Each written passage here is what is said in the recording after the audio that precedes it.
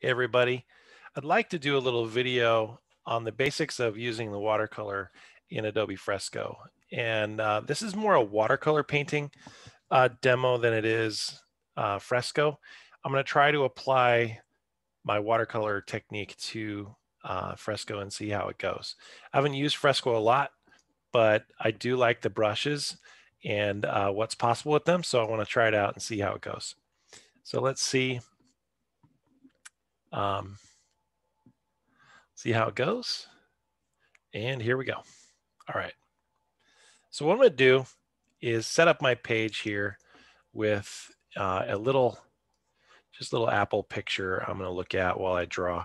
And I've already got myself set up with a blank layer, and I'm going to pick one of the penciling sketching brushes just to do a quick little sketch that I'm going to use to draw the apple.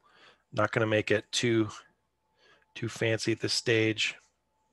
I'm going to keep it kind of simple.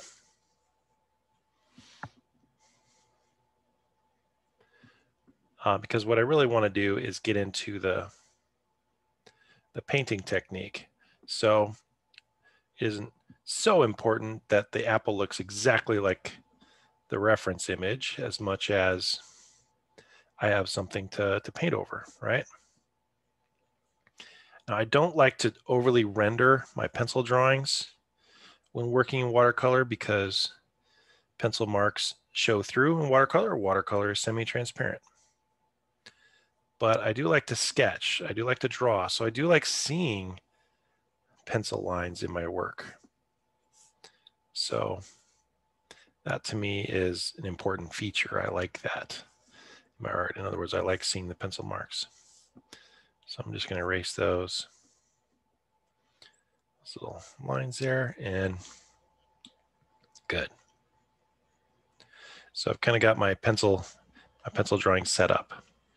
Now I'm going to set this up so that this layer is going to blend over the painting layer. So I'm going to click on the settings. I'm going to set my blending mode to multiply. Okay, and I'm going to click on the layer options here. And underneath that pencil layer, I'm going to create my first painting layer. All right, I'm going to collapse those out of the way. Now, when working in watercolor, you have to be careful to control where you put the paint. One benefit of working in Fresco, I've learned, is that you can erase watercolor, which good luck doing that on paper. So I'm going to start by working on the apple itself. I'm going to try to pick kind of a lighter reddish color that I can use for some of the base coat of the apple itself. And I'm going to do a couple strokes here to see if I got the right size. That's not quite there. Let's pick the size. Let's beef that up a little bigger. See about that.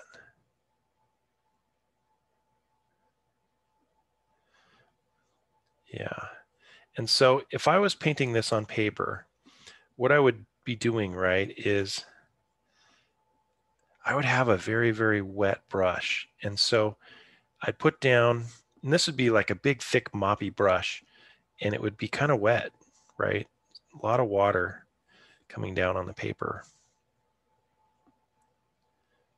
And what you do is you end up taking your brush and returning to a previous stroke and kind of adding a little more water into it and getting it to spill over somewhere else. I've noticed as I work in Fresco that depending on how hard I press is how dark the water comes down. So it's reactive like that, which is nice. And because it remains wet, it means that the blending effect sticks around. It doesn't stop. So you're not working against the clock. You know, when you're working in paper, it can get away from you because the paint dries. And so you can end up with a real blotchy painting.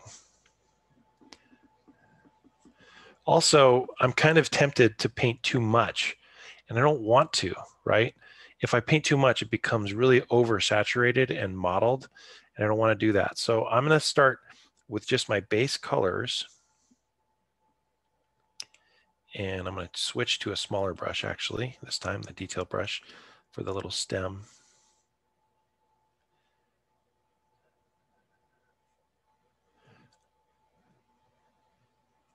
See how it bleeds in there? It's kind of hard to see, but see how it's bleeding?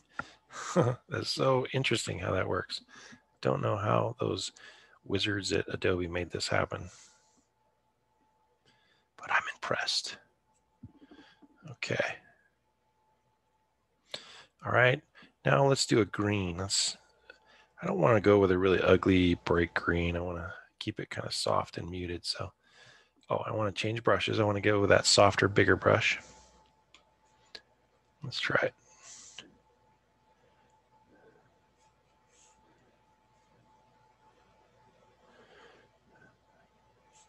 Look at that go. That is something else.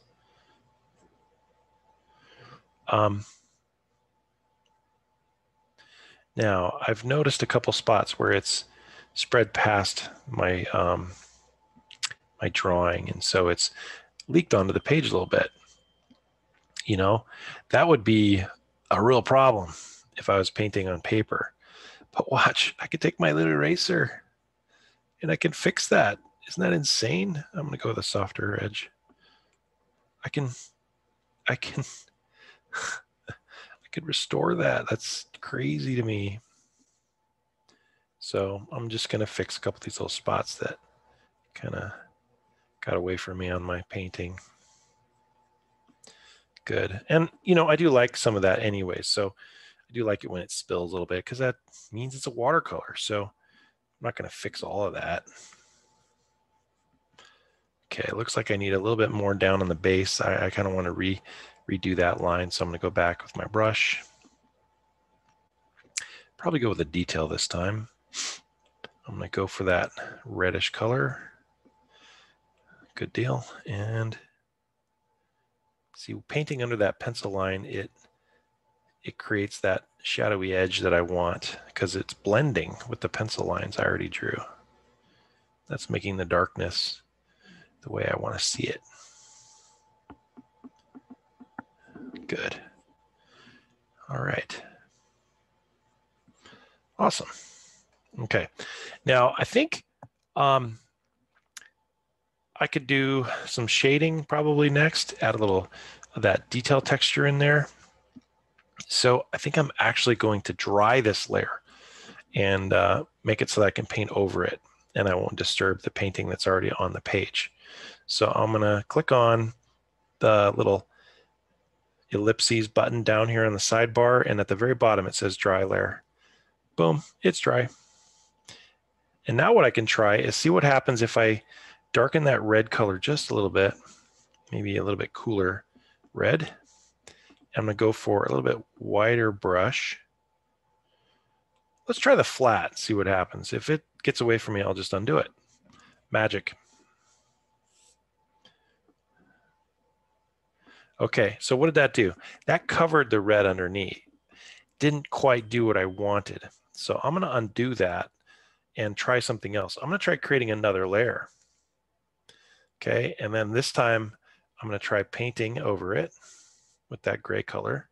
Okay, now let's see what happens if I change the settings of that overlay layer from normal to multiply. Let's see what happens. Yeah, that's what I want. Okay, now that brush stroke is a little too big for me, so I'm going to undo it. But I do want to make sure that that layer is now multiplied. So this is kind of like putting an additional wash over my page. I'm going to shrink down my brush a little bit so the size is a little better.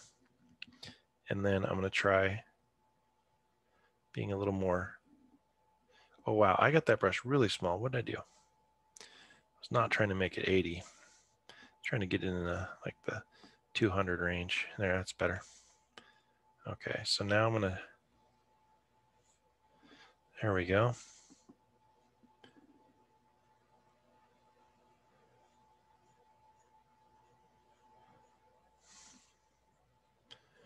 Trying to pay attention to the light source in the photo. Increase the size a little bit.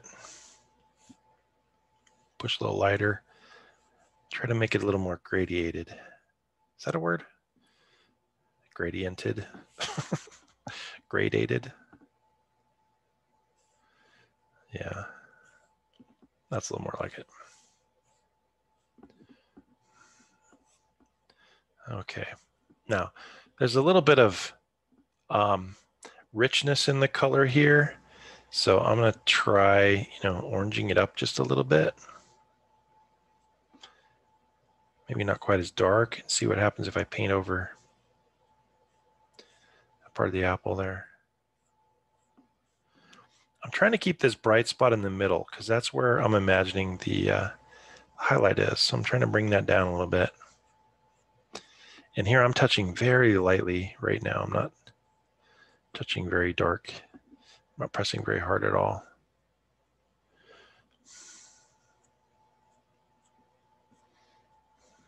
Okay, yeah.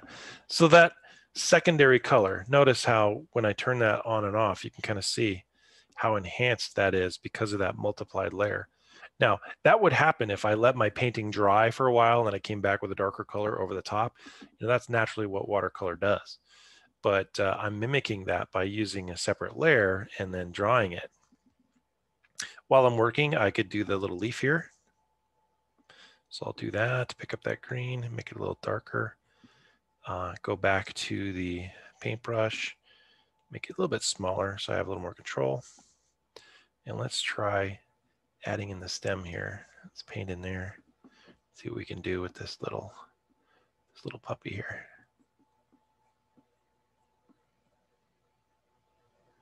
Yeah. Perfect. Digging it.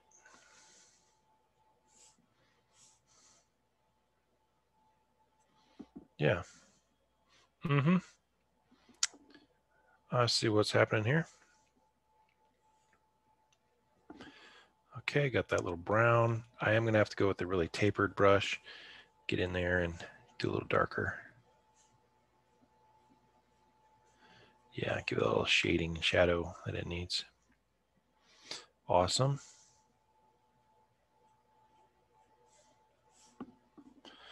Okay.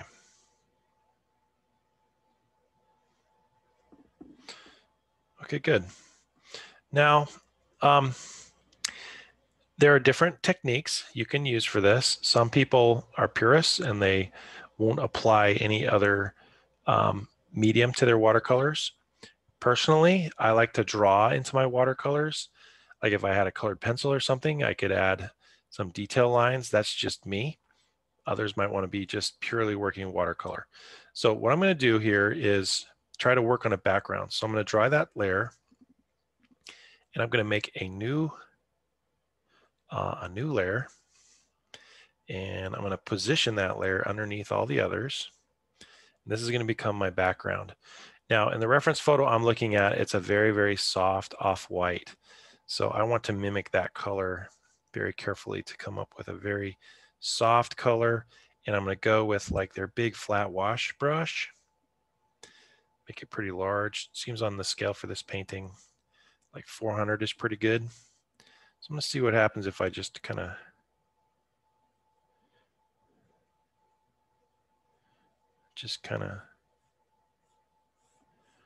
brush.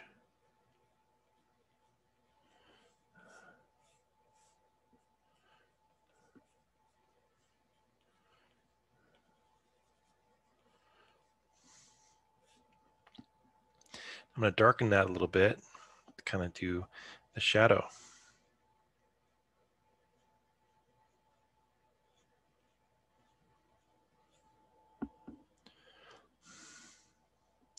Maybe not quite intense enough. Make it a little bit smaller.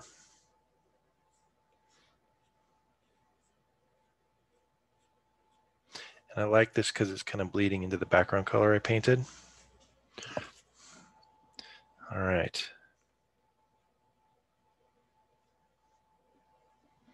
That's good. Now notice how this is really fascinating to me. The red color that was painted on the previous layer is opaque over the painting layer underneath.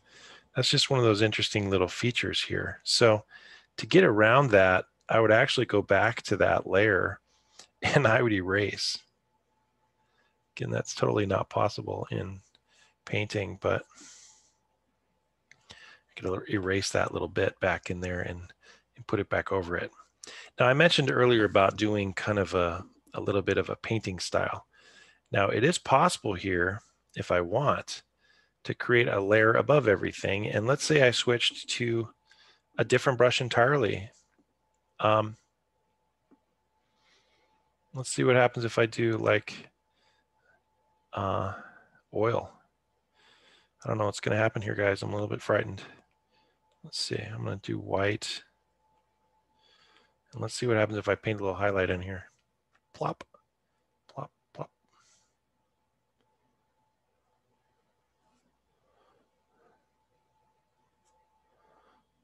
A little too thick.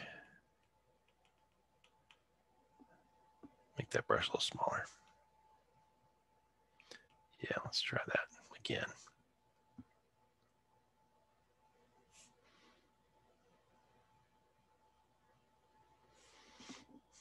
You know, if you were doing this on paint, you could come back with a little opaque titanium white here. I'm going to smudge a little bit and see what happens. I can kind of smudge that a little bit.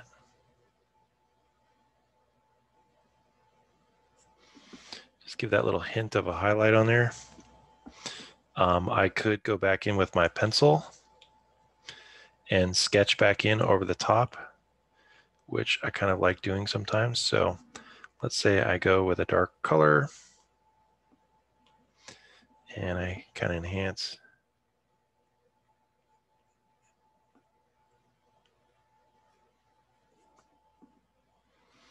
The edge of that apple a little bit.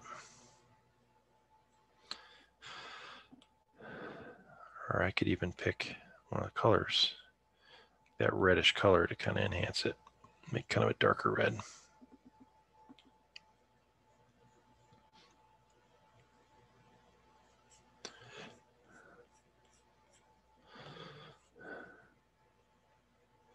Kind of working upside down. That gives a little detail along the edges.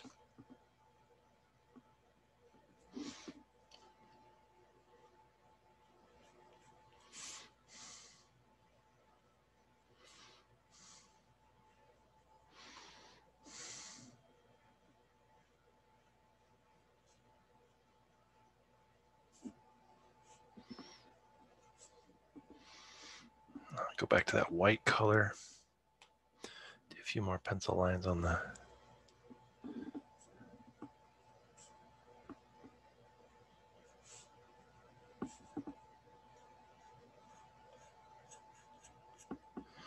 yeah.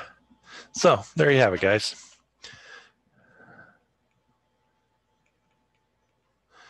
Little apple painting in watercolor on Adobe Fresco. Not bad. I'm digging this little program. Pretty cool. All right, you guys. Hope you like that. Try it out yourselves. Get Fresco, get painting. See you next time.